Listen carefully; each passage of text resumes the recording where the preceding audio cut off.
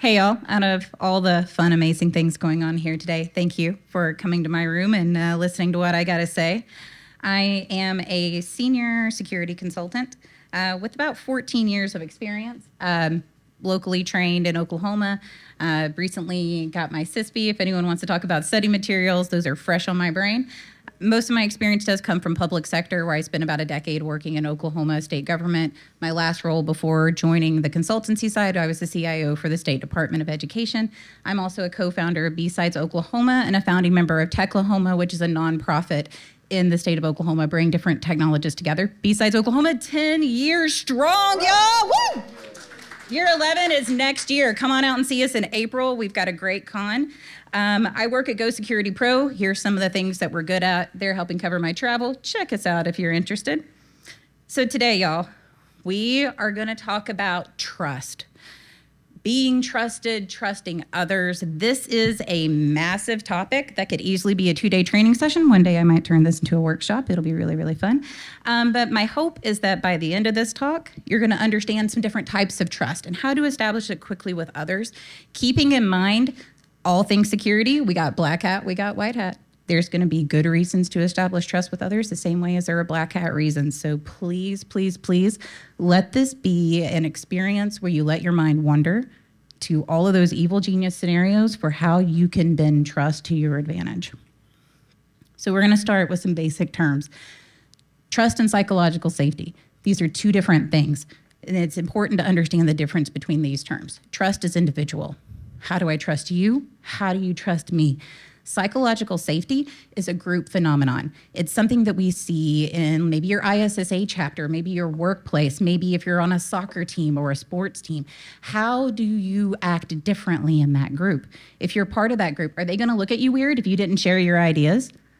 Or are they going to look at you weird if you share your ideas and innovation? Do you feel that you're in an entrusted environment in certain places so you can take risks and bring up things in a safe space? So our types of trust. We got cognitive trust, we have effective trust. Short version. Bob has his CISP and 20 years of experience. I can trust him on this project. That's cognitive trust. Effective trust. Bob's got a nice smile. He kind of looks like my cousin. I think I can trust him. When I gave you guys my intro credentials, I attempted to establish trust with you. You should trust me because I have this background. When I gave you the talk agenda, I set the groundwork for consistency. Am I actually gonna follow my talk's agenda? We're gonna roll a D20 and see about it, y'all. But that was my goal. I'm gonna establish trust with you. Here's how I'm capable. Here's how I can be consistent. Most of us here probably rely on cognitive trust in our day-to-day jobs. Do our end users, our constituents, our clients, do they trust us to build, maintain, deploy their systems? But at the same time, do they have effective trust with you? When you push out changes on Patch Tuesday, it's like, oh man, this system's gonna be broken again. It's that time of month, it's gonna happen. Or if you're able to maintain your systems in a productive environment, do people begin to not only think that you're capable, but you care about the business? And because you maintain their systems, you care about their mission statement and how it actually affects the business. Because at the end of the day, security is there to facilitate the business and protect it. If the business isn't running, we ain't got nothing to protect. So another thing is with the cognitive trust, think about if you had an entry-level position open. What if the candidate that hires and starts their first day is a 60-year-old pensioner? What if that new hire is a 20-year-old? Both could be fresh out of college, one switching careers, one starting their new one. What types of inherent different types of trust would you have in each of those people? What types of capabilities or consistencies would you expect from them? Moving on to effective trust. Humans are naturally emotional creatures. We have a lot of chemicals that affect our emotions. Effective trust is trust of the heart. It's empathy. It's trusting in someone's capacity for caring. It's less of a science because what inspires me to trust is going to be different from everyone else in this room. But there are some core principles in human psychology that are standardized across the board. But that change managers example, how does different things affect your trust that you have in your organization?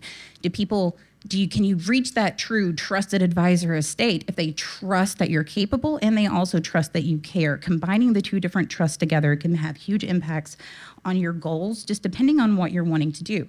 And if you're in a client relationship or you're in social ops, you can use different tactics for short-term or long-term trust. It's like, okay, Carrie, that's great. Different types of trust. Why should we bother? The answer is we can't help it. From birth, we are hardwired to form bonds with people. We are dependent upon others to take care of us. It is hard-coded in us. And when I first started writing this, I'm like, I really want to connect with people. I'm a huge introvert. So like after today, I'm going to go back to my room and I'm like, no one talk to me. I'm going to be completely drained, but I love this interaction. And it's because we want to connect. It is there. But what can we do with trust? It can help you go from an interview to a job offer. How hard is it just to get that first interview? Then are you going to squander it? Are you going to waste it? How quickly can you help that hiring committee know you can trust me? Not only am I capable, but I'm going to care about your business. Can it increase innovation among your staff? You build that trusted environment among your staff. Do they begin to feel psychological safety that they can bring forth innovative ideas and they'll take risks in the environment that'll improve and increase automation, increase efficiencies across the board? It's also going to help you complete role-specific tasks and jobs. Clients trusting sales staff. Sales staff can completely establish trust. They're going to sell more stuff. Long-term, they're going to upsell. Social operators getting recon data and getting executive leadership support of your projects. So let's look at some tactics. Effective trust tactics or how to manipulate. We're going to go through some verbal. One of my favorite things up here is, can you help me? With vishing pretenses, call on the phone, start your conversation. Can you help me? I've been getting the runaround. I've been transferred so many different places. Every single person in this room, every single person that you might call has had that experience. They don't want to be the cause of that experience. You're going to invoke guilt. You're going to invoke empathy in that person that answered the phone on the other line. Can you help me? Is the strongest phrase that you can use starting a vishing pretense. The other thing is, like, if that person doesn't respond, hang up, call back. Try again till you get the right rep who does respond to your pretense. If you have staff, what are your plans for the weekend or holiday? This is something that you should not use casually. If you're using this, like, because you're getting ready to ask somebody to work overtime or work over the weekend, nah. This isn't how you're going to get someone to trust you. This is something that you need to do long term. Show interest in your staff outside of the workplace. Mirror communication styles. For the love of God, if you ever meet William Shatner, please do not mirror his communication style. But when you're talking to your leadership or you're talking to people, their cadence, their inflections, how they talk, your physical presence, like this is a superhero pose and like shoulders up, back, like military marching band people here, that stance. All of those things convey, and I'm going to touch on that more on nonverbal. I'm getting ahead of myself. But the other piece is an honest story. Have you gone through some type of incident response that's similar to your client or the person you're talking to? Even if it's not your story, can you tell a story as yours, black hat, white hat, remember? And invoke empathy. And that person's like, oh, that person gets me. And people don't remember most of what you say when you meet them. They remember how you made them feel. So how can you make people feel a way that when they think about you after meeting you for those 5 minutes, 30 minutes, an hour, that you made them feel respected, valued in a way that you bring in effective trust, that you care about them? Nonverbals. These are things that are going to be pretty standard interview tips. Eye contact. You're interested in someone. Genuine smiles. Don't try to do creepy smiles if you're on social ops and you can't do it, please, y'all. You are gonna make it hard for yourself. Look in the mirror, practice your stuff. Know what works for you. Something else, lean in when a person is speaking. This works really great at conference rooms and tables. You are naturally drawn physically to the things you're interested in. So let that body language reflect it, whether you mean it or not. Let that person think you're really interested in what they're saying. Other things, handwritten notes. I'm from Oklahoma, and in the South, when we love people, we feed them. It makes them content and they're happy. My 3-year-old says, Mama, if that person's cranky, I think they need a snack and a nap. And damn right, baby girl. Anybody that's angry, give them a snack and a nap and they're going to be better.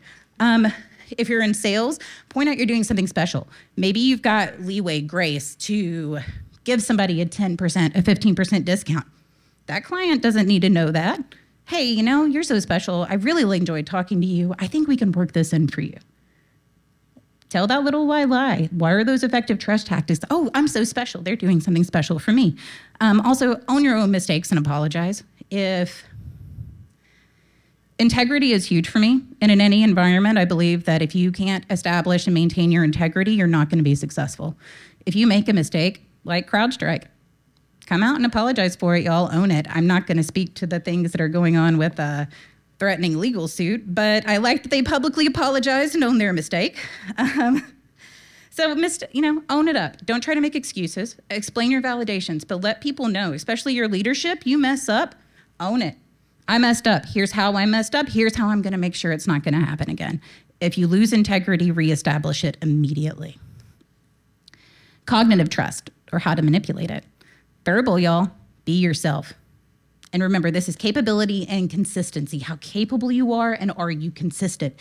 And being yourself sounds lame. It sounds like I'm throwing a kitten poster meme at you, but it really means being introspective and being open about your capabilities. Where are you strong? Where are you weak? This is how teams excel. If your teams are honest about where you're strong and where you're weak, you're going to come together and you're going to lean on each other to create a better product and a better deliverable. And everybody hates the interview question, what's your greatest strength? What's your greatest weakness? Everyone hates I'm a perfectionist. Be real. Like, I've got audio issues, man. I'll zone in on a project and somebody can be standing next to me talking and I will not hear you. Be cognizant of your tone of voice and your inflections. I'm a natural pessimist. I'm sure everyone here is full of skepticism and stuff too, and it carries through in your voice. If you have problems at work and you're talking to executive leadership, that pessimism might come through. Your concern might come through, and they're going to feel your words before they hear the meaning. Be cognizant of how you talk, and even the trick, the mental model that works for me is instead of being concerned about the problem, stay focused on the positivity that we have a solution. We may not have a full remediation plan yet, but we have a remediation plan.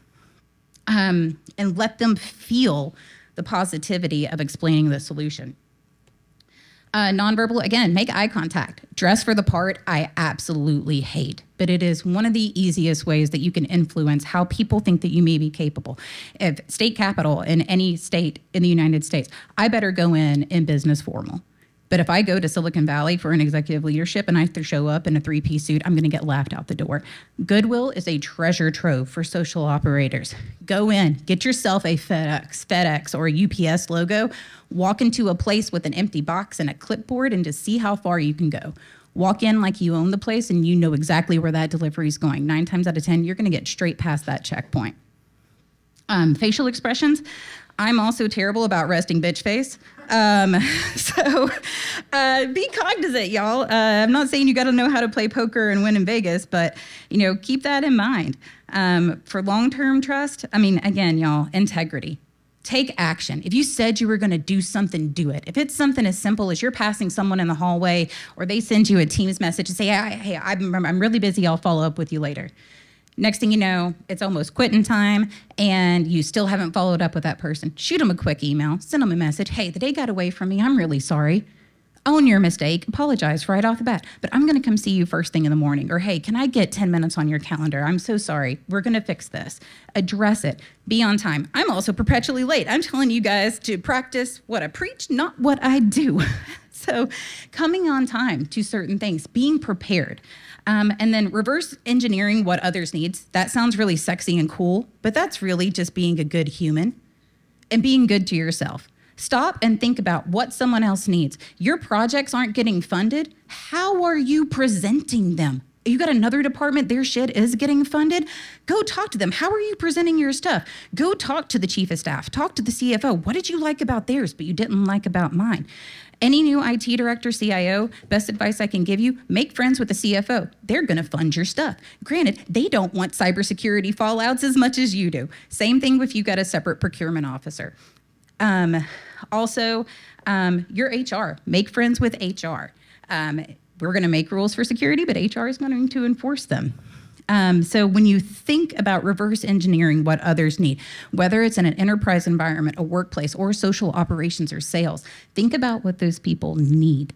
And how can you change your delivery to focus on how your solution fits their needs, furthers the business mission statement, whatever that section is, lowers a budget, saves money, gets the information that you need, makes them feel a certain way. There's a lot of phishing engineering tactics going on where malicious actors are establishing care with people. They're going through long series of text messages and different on messaging platforms, establishing friendships with people and eventually getting them to send them money.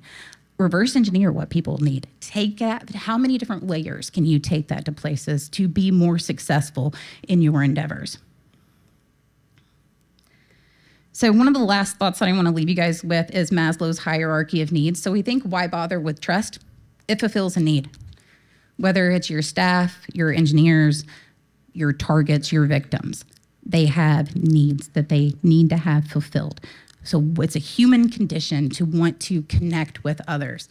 Using these tactics are going to take practice. Some of them you might be really good at, you're naturally good at. Other ones you might have to work on. But if you use some of these tactics to make sure your boss knows and trusts in your capabilities, could you get a raise or a promotion within the next year? If you start a security awareness campaign at work, does it become more successful because the end users don't just trust that you're capable of safeguarding their systems, they trust that you care about them? Can you throw in little tidbits to your security training that it's not just about safety and security at work, but it's their iPhone, it's their home computer. I care about you, not just you at the business. Will they actually start reporting suspicious activities? I mean, granted, we all don't want 100 emails saying, we got this phishing campaign, please stop telling us, we know we got hit. But they'll start telling you things. Maybe it's we got this business process and we've been sending this shit in email. Wait, what? And you know you have encrypted email, right? So how can we get in depth, embedded into business process and secure everything? It could change the dynamics of your team. If everyone felt trusted or psychologically safe enough to bring up ideas, what would happen? I made my team, everyone had to have a side project. And I didn't care if they made progress on it, but it was part of their performance evaluation. You had to have a project and make some type of effort towards it. I get it if you're busy, whatever, but make some type of progress towards it. And I had database developers come in my office one day and they were so excited. Carrie, we just found a place where we can automate a thing that takes us 15 minutes a week. Okay, show it to me. And they didn't think it was that big of a deal. And they're like, yeah, we're gonna automate this, yada, yada, yada. And I'm like, do y'all know what you've done? And they're like, yeah. And I'm like, no, you just saved yourself 15 minutes a week. Multiply that over a year. I was able to take that information to the CFO and get those database developers a raise. As you do the math on their salary, and they saved 15 minutes a week. Take that information, take it back into the business, show your staff that you care and you appreciate their efforts, and what will they do to make your business better? So one quote, I'd like to challenge you guys. Anybody can go hack a system, but can you hack a person? B-Sides, Black Hat, Vegas. Challenge all of you guys, hack a person while you're here, not just a system. If anyone wants to connect, here's my information as well as my company information. I'd love to hear from you guys, or if you guys would like a copy of the slide. If you want to know more from me, I've got some business cards up here and I've got some stickers. Do I have any questions from the crowd? Anybody want to share something they learned or a new evil insight that's, yeah, I'm going to go hack a person doing this? Keep your secrets. Don't share them with anyone. Keep your tactics to yourself. Don't be like me. Don't share your tactics. All right. Thank you, guys. You've been lovely.